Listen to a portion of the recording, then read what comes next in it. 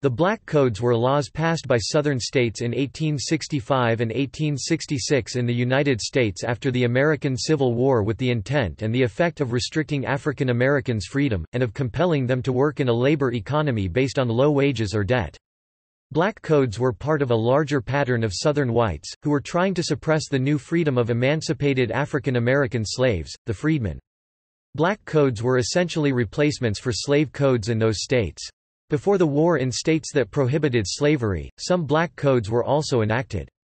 Northern states such as Ohio, Illinois, Indiana, Michigan, and New York enacted black codes to discourage free blacks from residing in those states and denying them equal rights, including the right to vote, the right to public education, and the right to equal treatment under the law. Some of these northern black codes were repealed around the same time that the Civil War ended and slavery was abolished. Since the colonial period, colonies and states had passed laws that discriminated against free blacks. In the South, these were generally included in slave codes.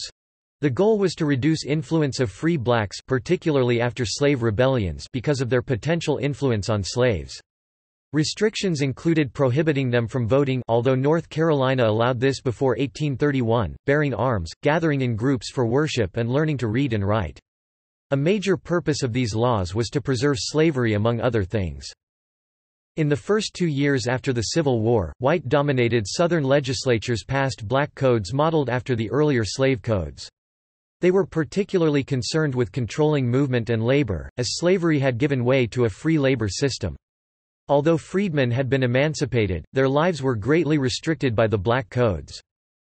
The term black codes was given by Negro leaders and the Republican organs, according to historian John S. Reynolds. The defining feature of the Black Codes was broad vagrancy law, which allowed local authorities to arrest freedpeople for minor infractions and commit them to involuntary labor.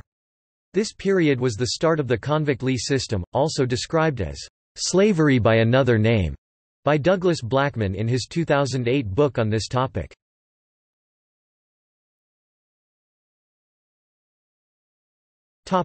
Background. Vagrancy laws date back to the end of feudalism in Europe. Introduced by aristocratic and landowning classes, they had the dual purpose of restricting access of undesirable classes to public spaces and of ensuring a labor pool. Serfs were not emancipated from their land.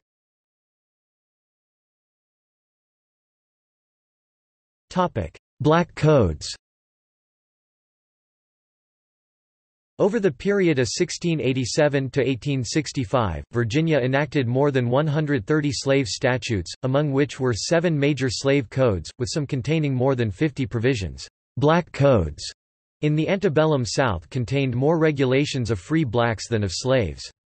Chattel slaves basically lived under the complete control of their owners. Free blacks presented a challenge to the boundaries of white-dominated society. Black codes in the antebellum South heavily regulated the activities and behavior of blacks.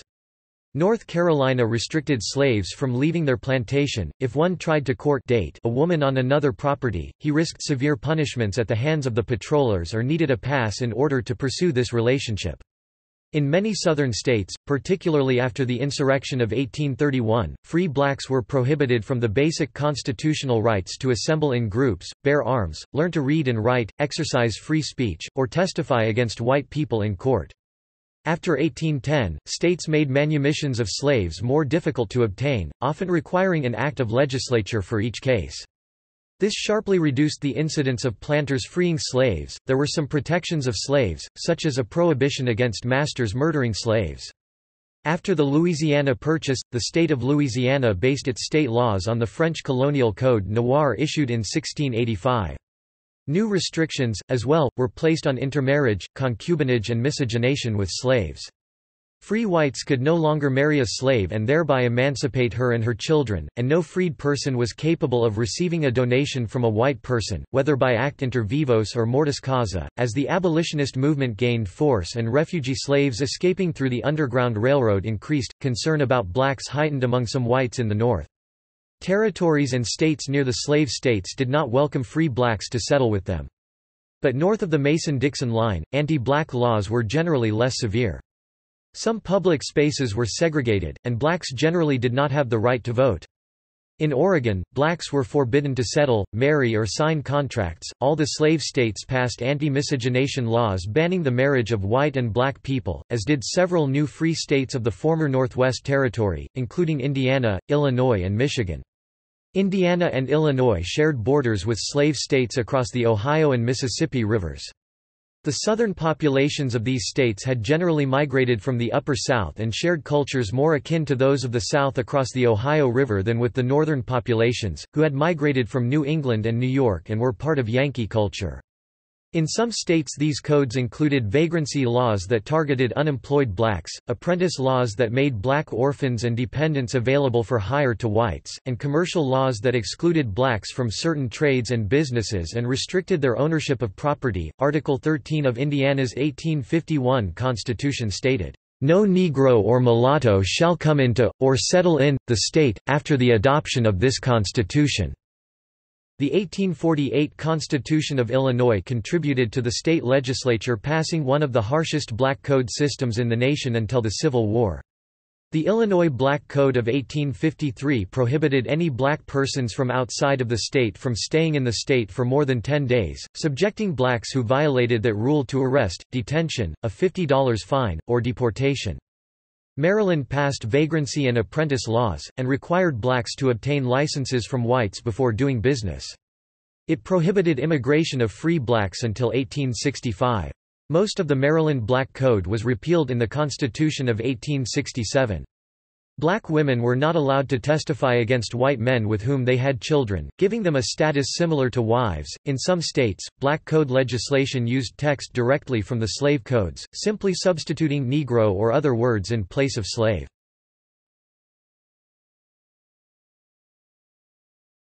Topic: Union occupation. The Union Army relied on the labor of newly freed people, and did not always treat them fairly.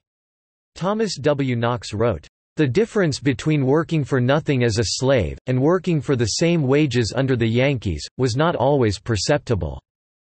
At the same time, military officials resisted local attempts to apply pre-war laws to the freed people.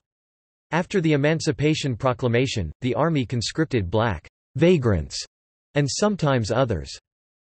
The Union Army applied the Northern wage system of free labor to freedmen after the Emancipation Proclamation. They effectively upgraded free blacks from contraband status. General Nathaniel P. Banks in Louisiana initiated a system of wage labor in February 1863 in Louisiana. General Lorenzo Thomas implemented a similar system in Mississippi. The Banks-Thomas system offered blacks $10 a month, with the Army's commitment to provide rations, clothing, and medicine. The worker would have to agree to an unbreakable one-year contract. In 1864, Thomas expanded the system to Tennessee, and allowed white landowners near the Nashville contraband camp to rent the labor of refugees. Against opposition from elements of the Republican Party, Abraham Lincoln accepted this system as a step on the path to gradual emancipation. Abolitionists continued to criticize the labor system. Wendell Phillips said that Lincoln's proclamation had free the slave, but ignore the Negro, calling the Banks-Thomas year-long contracts tantamount to serfdom. The Worcester Spy described the government's answer to slavery as something worse than failure.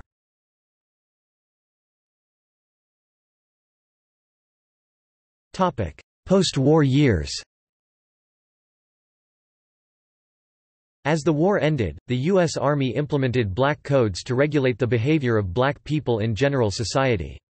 Although the Freedmen's Bureau had a mandate to protect blacks from a hostile Southern environment, it also sought to keep blacks in their place as laborers in order to allow production on the plantations to resume so that the South could revive its economy. The Freedmen's Bureau cooperated with Southern authorities in rounding up black vagrants and placing them in contract work. In some places, it supported owners to maintain control of young slaves as apprentices.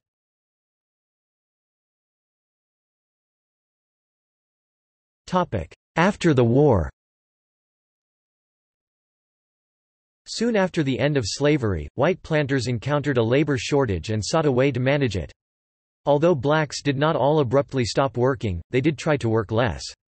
In particular, many sought to reduce their Saturday work hours, and women wanted to spend more time on child care. In the view of one contemporary economist, freed people exhibited this non-capitalist behavior because the condition of being owned had shielded the slaves from the market economy, and they were therefore unable to perform careful calculation of economic opportunities. An alternative explanation treats the labor slowdown as a form of gaining leverage through collective action. Another possibility is that freed blacks assigned value to leisure and family time in excess of the monetary value of additional paid labor. Indeed, freed people certainly did not want to work the long hours that had been forced upon them for their whole lives. Whatever its causes, the sudden reduction of available labor posed a challenge to the Southern economy, which had relied upon intense physical labor to profitably harvest cash crops, particularly king cotton. Southern whites also perceived black vagrancy as a sudden and dangerous social problem. Pre-existing white American belief of black inferiority informed post-war attitudes, and white racial dominance continued to be culturally embedded. Whites believed both that black people were destined for servitude and that they would not work unless physically compelled. For their part, free blacks no longer felt compelled to show conspicuous deference to white people. The enslaved also strove to create a semi-autonomous social world, removed from the plantation and the gaze of the slave owner. The racial divisions which slavery had created immediately became more obvious. Blacks also bore the brunt of Southern anger over defeat in the war. Legislation on the status of freedpeople was often mandated by constitutional conventions held in 1865. Mississippi, South Carolina, and Georgia all included language in their new state constitutions which instructed the legislature to guard them and the state against any evils that may arise from their sudden emancipation. The Florida Convention of October 1865 included a vagrancy ordinance that was in effect until process black codes could be passed through the regular legislative process.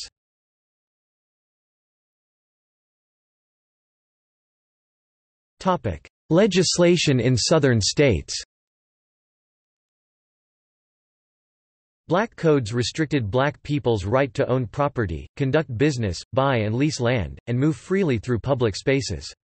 A central element of the black codes were vagrancy laws. States criminalized men who were out of work, or who were not working at a job whites recognized.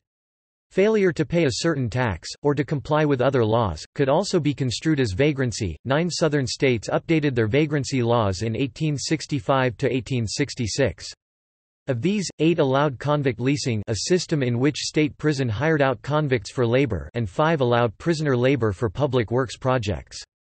This created a system that established incentives to arrest black men, as convicts were supplied to local governments and planters as workers. The planters or other supervisors were responsible for their board and food, and black convicts were kept in miserable conditions. As Douglas Blackman wrote, it was slavery by another name. Because of their reliance on convict leasing, Southern states did not build any prisons until the late 19th century. Another important part of the codes were the annual labor contracts, which documents black people had to keep and be able to present to authorities to avoid vagrancy charges. Strict punishments against theft also served to ensnare many people in the legal system. Previously, blacks had been part of the domestic economy on a plantation, and were more or less able to use supplies that were available. After emancipation, the same act performed by someone working the same land might be labeled as theft, leading to arrest and involuntary labor. Some states explicitly curtailed black people's right to bear arms, justifying these laws with claims of imminent insurrection. In Mississippi and Alabama, these laws were enforced through the creation of special militias. Historian Samuel McCall, who published a biography about abolitionist Thaddeus Stevens, commented in 1899 that the black codes had established a condition but little better than that of slavery, and in one important respect far worse. By severing the property relationship, they had diminished the incentive for property owners to ensure the relative health and survival of their workers. Regarding the question of whether Southern legislatures deliberately tried to maintain white supremacy, Beverly Forehand writes, "This decision was not a conscious one on the part of white legislators.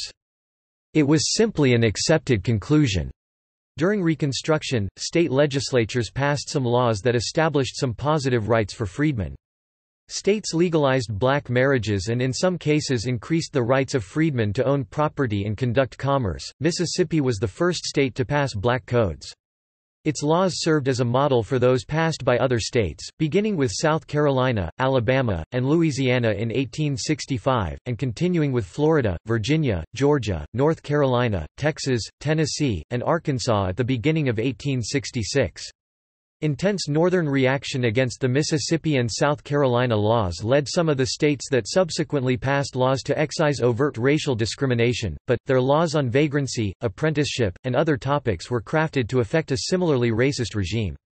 Even states that carefully eliminated most of the overt discrimination in their black codes retained laws authorizing harsher sentences for black people.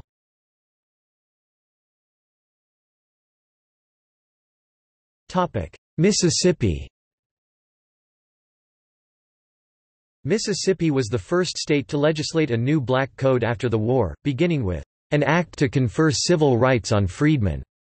This law allowed blacks to rent land only within cities, effectively preventing them from earning money through independent farming. It required blacks to present, each January, written proof of employment. The law defined violation of this requirement as vagrancy, punishable by arrest, for which the arresting officer would be paid $5, to be taken from the arrestee's wages. Provisions akin to fugitive slave laws mandated the return of runaway workers, who would lose their wages for the year. An amended version of the vagrancy law included punishments for sympathetic whites, that all freedmen, free Negroes and mulattoes in this state, over the age of 18 years, found on the second Monday in January, 1866, or thereafter, without lawful employment or business, or found unlawfully assembling themselves together, either in the day or night time, and all white persons so assembling themselves with freedmen, free Negroes or mulattoes, or usually associating with freedmen, free Negroes or mulattoes, on terms of equality, or living in adultery or fornication with a freed woman, free Negro or mulatto, shall be deemed vagrants, and on conviction thereof shall be fined in a sum not exceeding, in the case of a freedman, free Negro, or mulatto, $50, and a white man $200, and imprisoned, at the discretion of the court, the free Negro not exceeding 10 days, and the white man not exceeding 6 months. Whites could avoid the code's penalty by swearing a pauper's oath. In the case of blacks, however, the duty of the sheriff of the proper county to hire out said freedman, free Negro or mulatto, to any person who will, for the shortest period of service, pay said fine or forfeiture and all costs. The laws also levied a special tax on blacks between ages 18 and 60. Those who did not pay could be arrested for vagrancy. Another law allowed the state to take custody of children whose parents could or would not support them. These children would then be apprenticed to their former owners. Masters could discipline these apprentices with corporal punishment. They could recapture apprentices who escaped and threaten them with prison if they resisted. Other laws prevented blacks from buying liquor and carrying weapons. Punishment often involved hiring out the culprit's labor for no pay. Mississippi rejected the 13th Amendment on December 5.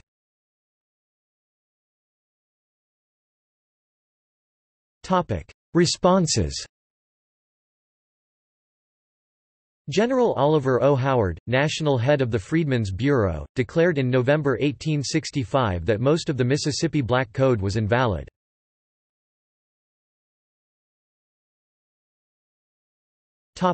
South Carolina. The next state to pass black codes was South Carolina, which had on November 13 ratified the 13th Amendment, with a qualification that Congress did not have the authority to regulate the legal status of freedmen. Newly elected Governor James Lawrence Orr said that blacks must be restrained from theft, idleness, vagrancy and crime, and taught the absolute necessity of strictly complying with their contracts for labor.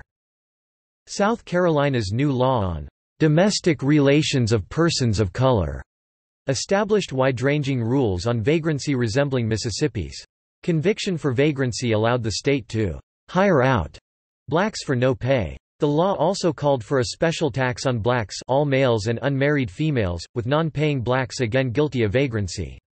The law enabled forcible apprenticeship of children of impoverished parents, or of parents who did not convey habits of industry and honesty. The law did not include the same punishments for whites in dealing with fugitives. The South Carolina law created separate courts for black people, and authorized capital punishment for crimes including theft of cotton. It created a system of licensing and written authorizations that made it difficult for blacks to engage in normal commerce. The South Carolina Code clearly borrowed terms and concepts from the old slave codes, reinstituting a rating system of full or fractional farmhands and often referring to bosses as masters.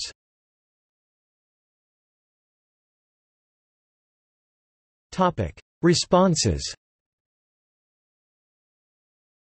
A Colored People's Convention assembled at Zion Church in Charleston, South Carolina, to condemn the codes. In a memorial petition to Congress, the convention expressed gratitude for emancipation and establishment of the Freedmen's Bureau, but requested, in addition to suffrage, that the strong arm of law and order be placed alike over the entire people of this state, that life and property be secured, and the laborer is free to sell his labor as the merchant his goods. Some whites, meanwhile, thought the new laws did not go far enough. One planter suggested that the new laws would require paramilitary enforcement. As for making the Negroes work under the present state of affairs, it seems to me a waste of time and energy. We must have mounted infantry that the freedmen know distinctly that they succeed the Yankees to enforce whatever regulations we can make. Edmund Rhett, son of Robert Rhett, wrote that although South Carolina might be unable to undo abolition, it should to the utmost extent practicable be limited, controlled, and surrounded with such safeguards, as will make the change as slight as possible both to the white man and to the Negro, the planter and the workman, the capitalist and the laborer. General Daniel Sickles, head of the Freedmen's Bureau in South Carolina, followed Howard's lead and declared the laws invalid in December 1865.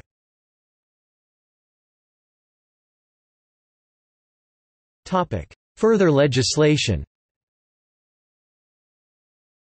However, even as the legislators passed these laws, they despaired of the forthcoming response from Washington. James Hemphill said, "It will be hard to persuade the freedom shriekers that the American citizens of African descent are obtaining their rights," or moved to block further laws containing explicit racial discrimination.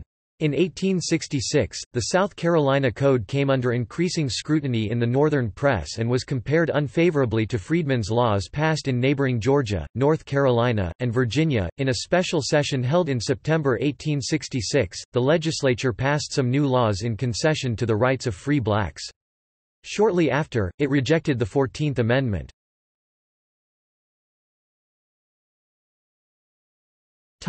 Louisiana.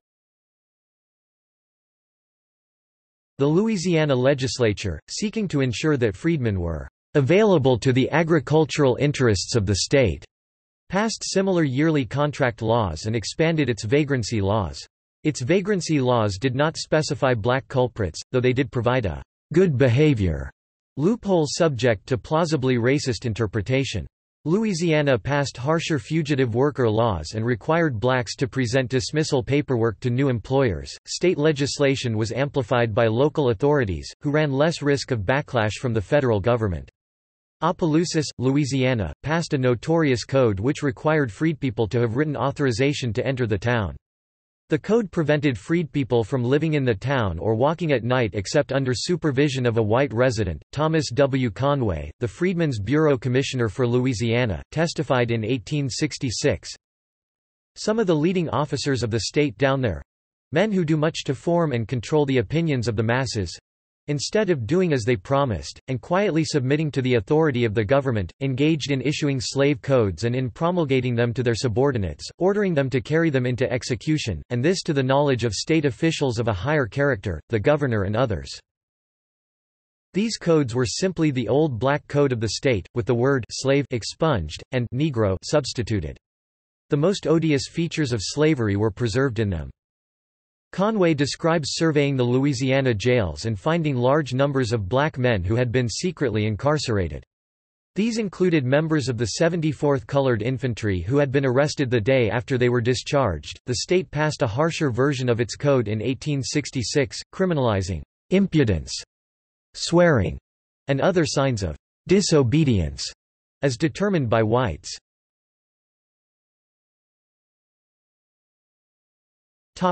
Florida. Of the black codes passed in 1866 after the Northern reaction had become apparent, only Florida's rivaled those of Mississippi and South Carolina in severity. Florida's slave owners seemed to hold out hope that the institution of slavery would simply be restored. Advised by the Florida governor and attorney general as well as by the Freedmen's Bureau that it could not constitutionally revoke black people's right to bear arms, the Florida legislature refused to repeal this part of the codes. The Florida vagrancy law allowed for punishments of up to 1 year of labor. Children whose parents were convicted of vagrancy could be hired out as apprentices. These laws applied to any person of color, which was defined as someone with at least one Negro great-grandparent, or 1/8 black ancestry. White women could not live with men of color. Colored workers could be punished for disrespecting white employers. The explicit racism in the law was supplemented by racist enforcement discretion and other inequalities in the practice of law enforcement and legal systems.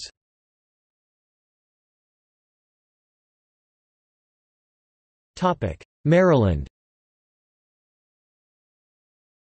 In Maryland, a fierce battle began immediately after emancipation by the Maryland Constitution of 1864 over requiring apprenticeship of young black people. By 1860, 45.6% of the black population in the state was already free. Former slave owners rushed to place the children of freedpeople in multi-year apprenticeships. The Freedmen's Bureau and some others tried to stop them. The legislature stripped Baltimore Judge Hugh Lennox Bond of his position because he cooperated with the Bureau in this matter. Salmon Chase, as Chief Justice of the United States Supreme Court, eventually overruled the Maryland apprentice laws on the grounds of their violation of the Civil Rights Act of 1866.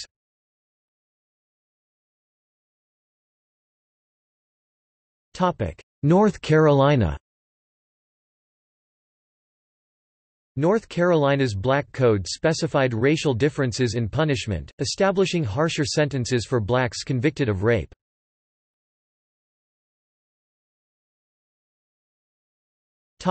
Texas. The Texas Constitutional Convention met in February 1866, declined to ratify the already effective 13th Amendment, provided that blacks would be protected in their rights of person and property by appropriate legislation, and guaranteed some degree of rights to testify in court. Texas modeled its laws on South Carolina's. The legislature defined Negroes as people with at least one African great-grandparent. Negroes could choose their employer, before a deadline. After they had made a contract, they were bound to it. If they quit without cause of permission, they would lose all of their wages. Workers could be fined $1 for acts of disobedience or negligence, and 25 cents per hour for missed work. The legislature also created a system of apprenticeship with corporal punishment and vagrancy laws. Convict labor could be hired out or used in public works. Negroes were not allowed to vote, hold office, sit on juries, serve in local militia, carry guns on plantations, homestead, or attend public schools. Interracial marriage was banned. Rape sentencing laws stipulated either capital punishment, or life in prison, or a minimum sentence of 5 years. Even to commentators who favored the codes, this wide latitude in punishment seemed to imply a clear anti-Negro bias.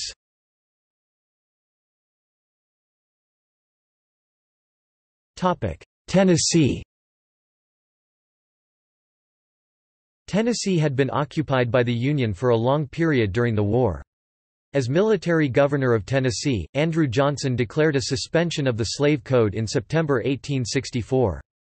However, these laws were still enforced in lower courts. In 1865, Tennessee freedpeople had no legal status whatsoever, and local jurisdictions often filled the void with extremely harsh black codes. During that year, blacks went from 1/50 to 1/3 of the state's prison population. Tennessee had a particularly urgent desire to re-enter the Union's good graces and end the occupation. When the Tennessee legislature began to debate a black code, it received such negative attention in the Northern press that no comprehensive code was ever established. Instead, the state legalized black suffrage and passed a civil rights law guaranteeing blacks equal rights in commerce and access to the courts. However, Tennessee society, including its judicial system, retained the same racist attitudes as did other states. Although its legal code did not discriminate against blacks so explicitly, its law enforcement and criminal justice systems relied more heavily on racist enforcement discretion to create a de facto black code. The state already had vagrancy and apprenticeship laws which could easily be enforced in the same way as black codes in other states. Vagrancy laws came into much more frequent use after the war. And just as in Mississippi, black children were often bound in apprenticeship to their former owners, the legislature passed two laws on May 17, 1865, one to "punish all armed prowlers, guerrilla, brigands, and highway robbers", the other to authorize capital punishment for thefts, burglary, and arson. These laws were targeted at blacks and enforced disproportionately against blacks, but did not discuss race explicitly. Tennessee law permitted blacks to testify against whites in 1865, but this change did not immediately take practical effect in the lower courts. Blacks could not sit on juries. Still on the books were laws specifying capital punishment for a black man who raped a white woman. Tennessee enacted new vagrancy and enticement laws in 1875.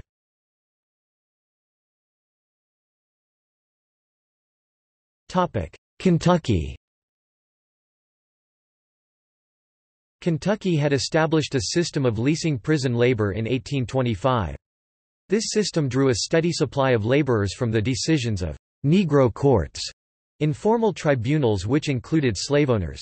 Free blacks were frequently arrested and forced into labor. Kentucky did not secede from the Union and therefore gained wide leeway from the federal government during Reconstruction. With Delaware, Kentucky did not ratify the 13th Amendment and maintained legal slavery until it was nationally prohibited when the amendment went into effect in December 1865. After the 13th Amendment took effect, the state was obligated to rewrite its laws. The result was a set of black codes passed in early 1866. These granted a set of rights, to own property, make contracts, and some other innovations. They also included new vagrancy and apprentice laws, which did not mention blacks explicitly but were clearly directed toward them. The vagrancy law covered loitering, rambling without a job, and keeping a disorderly house. City jails filled up, wages dropped below pre-war rates. The Freedmen's Bureau in Kentucky was especially weak and could not mount a significant response. The Bureau attempted to cancel a racially discriminatory apprenticeship law which stipulated that only white children learn to read but found itself thwarted by local authorities. Some legislation also created informal, de facto discrimination against blacks. A new law against hunting on Sundays, for example, prevented black workers from hunting on their only day off. Kentucky law prevented blacks from testifying against whites, a restriction which the federal government sought to remedy by providing access to federal courts through the Civil Rights Act of 1866. Kentucky challenged the constitutionality of these courts and prevailed in Blyeu v. United States 1872. All contracts required the presence of a white witness. Passage of the 14th Amendment did not have a great effect on Kentucky's black codes.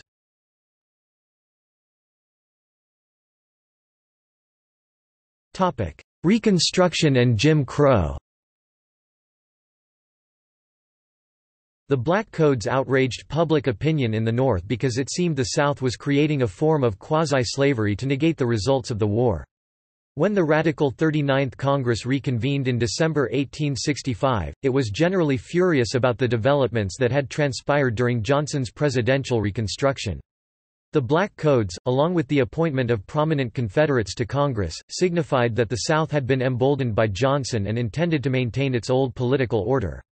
Railing against the Black Codes as returns to slavery in violation of the 13th Amendment, Congress passed the Civil Rights Act of 1866, the 14th Amendment, and the Second Freedmen's Bureau Bill. The Memphis riots in May 1866 and the New Orleans riot in July brought additional attention and urgency to the racial tension state-sanctioned racism permeating the South. After winning large majorities in the 1866 elections, the Republican Congress passed the Reconstruction Acts placing the South under military rule. This arrangement lasted until the military withdrawal arranged by the Compromise of 1877. In some historical periodizations, 1877 marks the beginning of the Jim Crow era. The 1865 to 1866 Black Codes were an overt manifestation of the system of white supremacy that continued to dominate the American South. Historians have described this system as the emergent result of a wide variety of laws and practices, conducted on all levels of jurisdiction. Because legal enforcement depended on so many different local codes, which underwent less scrutiny than statewide legislation, historians still lack a complete understanding of their full scope. It is clear, however, that even under military rule, local jurisdictions were able to continue a racist pattern of law enforcement, as long as it took place under a legal regime that was superficially race-neutral. In 1893 to 1909, every Southern state except Tennessee passed new vagrancy laws. These laws were more severe than those passed in 1865, and used vague terms that granted wide powers to police officers enforcing the law. In wartime, blacks might be disproportionately subjected to work or fight laws, which increased vagrancy penalties for those not in the military. The Supreme Court upheld racially discriminatory state laws and invalidated federal efforts to counteract them. In Plessy v. Ferguson 1896, it upheld the constitutionality of racial segregation and introduced the separate but equal doctrine, a general system of legitimized anti-black violence, as exemplified by the Ku Klux Klan, played a major part in enforcing the practical law of white supremacy.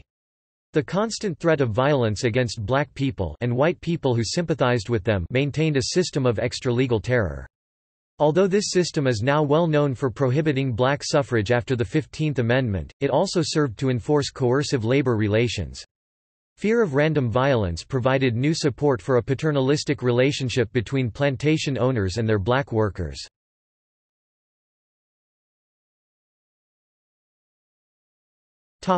Legacy and interventions.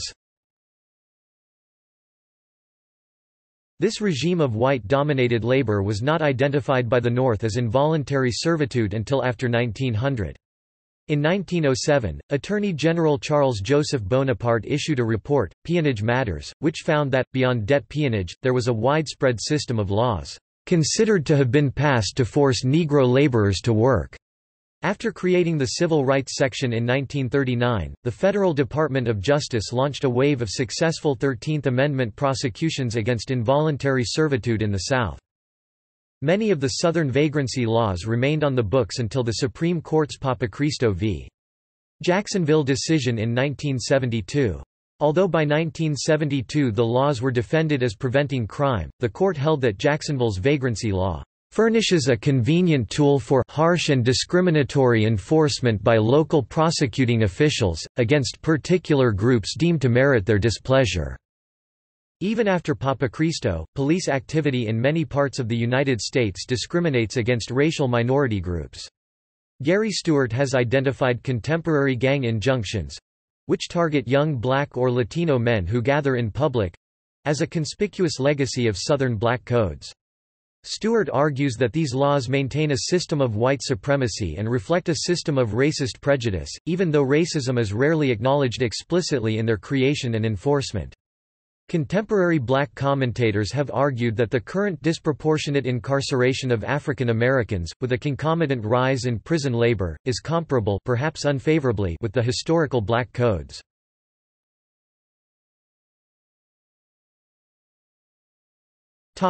Comparative history. The desire to recuperate the labor of officially emancipated people is common among societies, most notably in Latin America, that were built on slave labor. Vagrancy laws and peonage systems are widespread features of post-slavery societies. One theory suggests that particularly restrictive laws emerge in larger countries, compare Jamaica with the United States, where the ruling group does not occupy land at a high enough density to prevent the freed people from gaining their own. However, it seems, the United States was uniquely successful in maintaining involuntary servitude after legal emancipation. Historians have also compared the end of the slavery in the United States to the formal decolonization of Asian and African nations. Like emancipation, decolonization was a landmark political change, but its significance, according to some historians, was tempered by the continuity of economic exploitation. The end of legal slavery in the United States did not seem to have major effects on the global economy or international relations. Given the pattern of economic continuity, writes economist Peter Emmer, the words emancipation and abolition must be regarded with the utmost suspicion.